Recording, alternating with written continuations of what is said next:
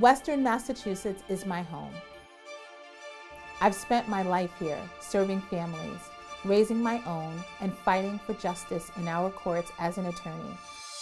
My name is Tahirah Amatul-Wadud, and I'm running for Congress in the First District. From the Berkshires to the Mohawk Trail to our precious rural communities, from our cultural centers and bustling cities and suburbs throughout the valley, this is our home. This is our community. But for many of us, life here is hard. We're losing jobs. Too many of our children are leaving and taking their bright minds with them. We have the second highest rate of poverty and lowest median income of any district in the Commonwealth, and public transportation and internet that doesn't reach us all. My opponent has held office for most of my life.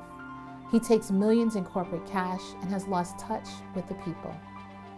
I am running a people-powered campaign centered on the upliftment of the entire community. We need a public servant who will defend democracy in Washington, D.C., support policies like Medicare for all, increasing the minimum wage and bringing accessible, affordable internet and public transportation throughout the district. Work to relieve college debt for our families and protect the environment. Western Massachusetts needs a public servant who will not sell out our future to corporate greed, who lives in proximity to the people and who truly loves us.